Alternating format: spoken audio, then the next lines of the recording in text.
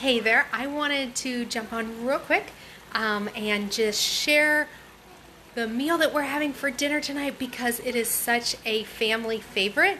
I will link to the recipe in the comments, and if you've got kids, you kind of need to make this one. It's super easy to put together, and I truly get cheers when we have it. So this is what we're having.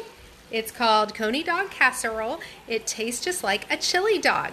And we use like the nitrate-free hot dogs because that's just a better choice all around if you can do that.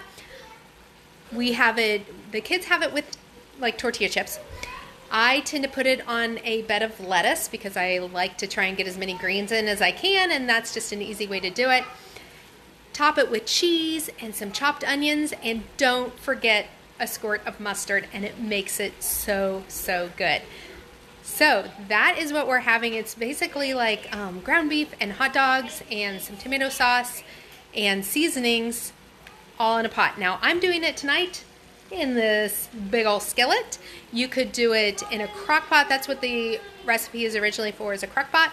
I've also done it in my Instant Pot because you know I love my Instant Pot. Speaking of Instant Pot, look what my Instant Pot is currently doing.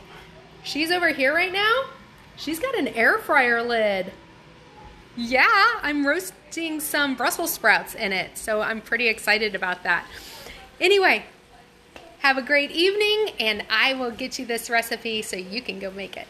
Take care. Bye.